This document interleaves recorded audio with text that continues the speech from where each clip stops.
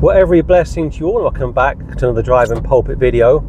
I want to get into the subject of conversion and why do people convert from one religion to another religion. Let's start with Andrew Tate. He's very much the man of the moment, and he converted to Islam about 1 or 2 years ago, and he told Katie Hopkins very recently that he converted because Islam offers strength and power, and he saw Christianity as weak and impotent. Of course, he didn't realise that Christians are not told to destroy our enemies. We're told to pray for them, because of course one day God will deal with those that oppose the Lord Jesus Christ, attack the cross, and seek to find other ways to glory. You think about Ivanka. She of course converted to Judaism. Why? Due to love and marriage. She wanted to marry her husband, and of course Jared is his name, and unless she converted to Judaism she couldn't marry him. You think back to the 1960s, somebody like Cassius Clay, who converted to Islam, mostly down to the civil rights movements. He saw the white man as the problem and the black man as the solution, and along with Malcolm X, these two converted to Islam. Of course, later on, people like Malcolm X realised that he'd been basically used as a pawn, and he fell out with Muhammad Elijah. But that's one of the reasons why these people convert. Nothing to do with holiness, righteousness, peacefulness, so on and so forth. It's due to the reasons that I've already given. Think back to the 1950s when Sammy Davis was in a car crash, and as he was recuperating in hospital, he woke up to find this little man sitting at his bedside, asking him how he was, and it turned out he was a rabbi. And Sammy, who wasn't particularly religious, was very touched that this gentleman had come to visit him in hospital, and he converted to Judaism. When I was living back south, I remember one day speaking to a next door neighbour, and he told me that he'd once been Greek Orthodox, and he met this woman, he fell in love with her, and she was a Muslim. And he said to me, it's all the same thing basically. I said, no, it's not. And his sort of eyes just exploded. But we talked about religion very briefly, and he said to me, well, I love her, I converted to Islam, and otherwise I couldn't marry her. And some years later, I spoke to a neighbour, and I said to her, what happened to such and such? And are they still living around the area? And she said, no, they got divorced. So there's a picture of a guy like Ivanka who converted for marriage, so on and so forth. Some years ago I met a couple in our town, excuse the glare, and a nice couple went to an evangelical church that I recall and can remember quite well, and they said to me that their daughter had met this Jewish guy, an Orthodox Jew, and swept off her feet, and she had to convert to Judaism to basically marry him. And if that wasn't bad enough, as far as they were concerned, she had 2 children with this Orthodox Jew, and she told them that her parents are basically unclean because they are Gentiles. And many years had passed, and it was bad enough losing their daughter to this Orthodox chap, but on top of that they never saw their grandchildren. Think about Justin Peterson. He's been used very much in recent months and years to get people under the one world religion, and his wife has been very ill for a long period of time. I think she's a Catholic from her birth, and he's very close to the Catholic Church. Not completely, but he generally speaks fondly of Roman Catholicism based on his wife's religion, like I say, and he spends time with her. And I'll discuss that more in a few moments. Do you think back to the 1970s when John Wayne was very sick, dying of cancer in fact? He'd been a Mason all of his life, as had Nat King Cole. And John Wayne and Nat King Cole, on their deathbeds, converted to Roman Catholicism. For John Wayne, it was his 2nd or 3rd wife that managed to talk him round. For Nat Cole, it was for different reasons, I believe. When I was doing street work many years ago in Wigan, we don't go so often now, but we used to go weekly, about 10 or 15 years ago. I remember speaking to a brother who's now with the Lord, and he said to me, would you please come and speak to this woman? She runs a market store with her husband. He's a bishop in the LDS church, and she's also a Mormon now, used to be a Catholic. I said, yeah, why not? So I went over to speak to this couple, about 70 something, and I I spoke to her, her name was Pat, I think from memory, and I said, you know, are you born again? And she said, well, I'm a Mormon. And we went back and forth. Her and her husband didn't say a word. Very quiet gentleman, sort of busy, you know, tending to the market stall. And I spent about 25-30 minutes with this woman trying to get her to see she needed to be born again. And it was a tough slog, really difficult. She was a hard woman. She was Irish, and she'd gone over to England, I guess the 1940s or 50s. But anyway, I spent a lot of time with her and trying to speak to her husband as well. I got nowhere with this couple whatsoever. And about 5 or 6 years later, I got a phone call one night from this brother saying to me, Pat's got stage 4 cancer, and would you believe it, she's gone back to the Catholic Church. So I went back to Wigan, and I spoke to her again for the second time, and it was even harder than the first time. And I tried to explain to this woman who was seriously ill that the Catholic Church couldn't save her, and nor could the LDS Church save her, and she'd gone back to her roots basically. So you can convert, you can revert. It goes both ways, of course. It's really frustrating getting nowhere with this elderly Mormon couple. And I've noticed over the years that one of the reasons why people convert to other religions nearly every single time is because somebody nice spoke to them. For Sammy, it was the rabbi. I've met many people over the years who come up to me and said, I'm now a Catholic, or I'm now an Anglican, or whatever it might be, but mostly a Catholic. And I said, what's the story? Oh, I work with somebody who's a very nice guy, and he told me about the Catholic Church, and it really spoke to my heart, basically. And sometimes you can do that. You can come alongside somebody and say nice things to people and make them feel better about themselves, and that's all it takes. But you think to the scripture, Saul of Tarsus, when he got called out of Judaism, he spent 3 years in the wilderness. You think about Ruth and Rahab back in the Old Testament, when they came to faith in the one true God, and Cornelius in the book of Acts, like chapter 10. And Cornelius was a really strong, righteous man. He would tithe, he would pray, he was a good donor, but he wasn't saved until he was born again.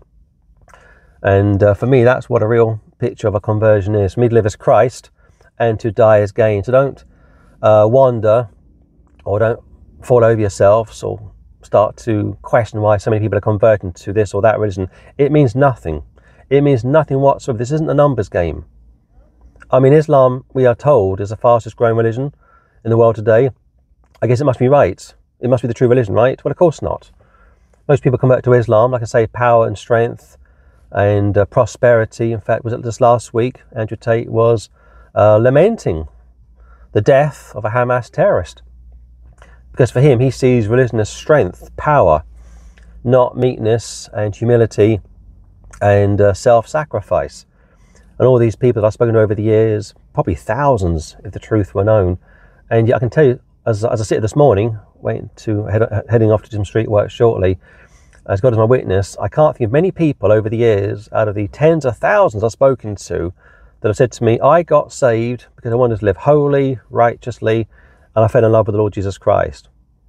It's, I went to the Catholic Church because of this, or the CV because of that, or the Ramsbottom couple, their daughter went over to the Orthodox religion to marry her husband, like Ivanka did with her husband, Jared. That's why people convert for the most part. It's got nothing to do with God Almighty, holiness, truth, righteousness, so on and so forth. It's what can I get out of it? I want him, I want her, this guy down the south. He left the Orthodox religion for Islam. The marriage broke down, they got divorced. And I wonder what that chap is doing with himself now after doing his Shahada. So for me, I don't care much for testimonies or conversions, really. And also, I've noticed over the years that those who have ministries where they give their testimonies all of the time, that becomes their religion. They just talk about their conversions, their experiences, so on and so forth. And after a while, it becomes rather boring, rather bland. So these are the people that I thought just would briefly discuss with you this morning, and encourage you to read the scriptures and spend time with the Lord Jesus Christ in prayer and fasting if you need to. And really, you should turn off social media at least once or twice a week. And also another thing I should just say very briefly, I saw a clip on X a few nights ago of one of the Hezbollah terrorists saying that they, Hezbollah, are actually paying Muslims to infiltrate the West, which wouldn't surprise me at all, to promote Islam. And that reminds me what the KGB did back during the Cold War, when they paid people to come over to the West and push evolution, atheism, the old KGB and Stasi days. And that's why you got a war going on at the moment, a war against your mind. And if you're not born again, if you're not steady and firm in the scriptures and founded upon the rock of all ages, you've got no chance really. And you'll lose heart, you'll get discouraged, this and that. But really, it's all down to your own fault. Turn the radio off, turn television off, get off YouTube at least once or twice a week, and all your social media platforms. Don't fall for the propaganda. It's going to continue to be ramped up in the days, weeks, and probably months ahead. And just keep your eyes on the Lord Jesus Christ. And Paul told you in Philippians chapter 3 that he counted all things lost for Christ. Like I said last time, religion for him, once he found Christ, was dung, D-U-N-G, which if you say it to a Catholic, they'll go crazy, or an Orthodox, they'll go crazy. But of course, man is very religious. When Paul was knocked off the horse in Acts chapter 9, he would say, Lord, what would thou have me to do? What should I do? Nothing you can do, Paul. Salvation is a free gift. But once you are saved, and of course you get busy for the Lord Jesus Christ, and off you go, preaching the gospel. So great testimonies, true biblical conversions. I've given you 2 or 3. There's many more in scripture, of course, but they are the ones that you want to read about carefully, and read what took place after they truly converted and became part of God's family. For the Old Testament, Rahab and Ruth, and for the New Testament, Cornelius, and also the Philippian jailer, another good example, and the Ethiopian eunuch. And it says how the eunuch went off rejoicing in Acts chapter 8. And that's what really, for me, is a great picture of a conversion. It's not, I now go to this church, or I go to that church, or I follow this ministry or that ministry. In fact, just a few days ago, I came across a woman online, and she was speaking about how her and her husband and their 2 young sons went from Hawaii to Arizona to attend Stephen Anderson's church. And she said she lived 4 doors down from where Stephen Anderson lives. And I didn't watch all of the video, a bit of a rant, but I thought that's quite a distance from Hawaii to Arizona, to just pluck up everything and move thousands of miles after a week of binging on Stephen Anderson's videos. And her husband, I guess, listened to his wife like Adam did with Eve, and they packed up and moved halfway across the other side of the country. She's now very disillusioned, as you would imagine, doesn't know what she should do with herself, and she went in too quickly, didn't do the research like so many people do. They go over to religion, Judaism, Islam, or Catholicism. They're full of envy. They're full of zeal, not envy, full of zeal. Initially envy, of course, but full of zeal. They go over to their religions and they get into it in a big way. And for them, that really is the pinnacle of their happiness. Then, of course, they start to discover truths about these people's religions, or their religions which they've fallen into.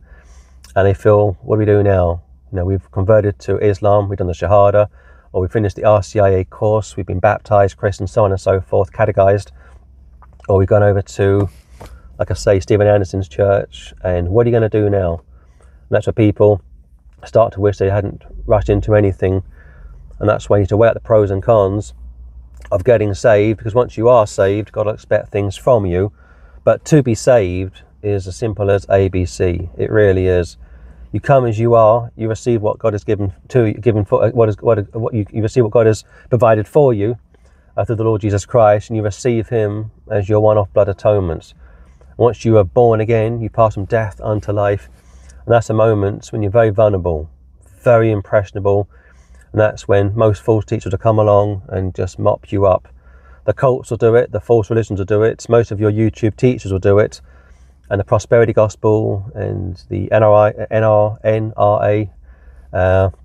and your New Independent Fundamentalist Baptist churches will come along and try and suck you up. And that's why Paul, the great Paul, the Apostle Paul, who was a scholar, spent 3 years, I'm not saying you should, but he spent 3 years in the wilderness praying and fasting, having to unlearn most of what he had learnt as a Pharisee, because of course most of that had come from tradition, from the doctrines of men and the mouths of other people and the pens of religious people, and for the most part it had nothing to do with God Almighty. So that's what I want to say today.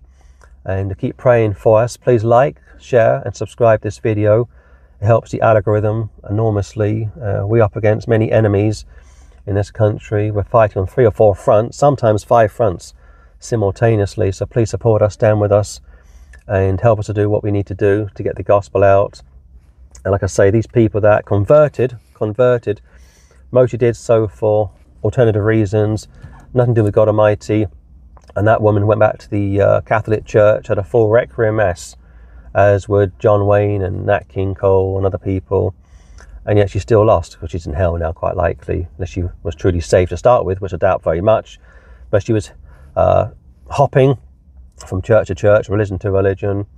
And that scripture says how they're always learning, but never come into knowledge of the truth. And that's so true. So that's all.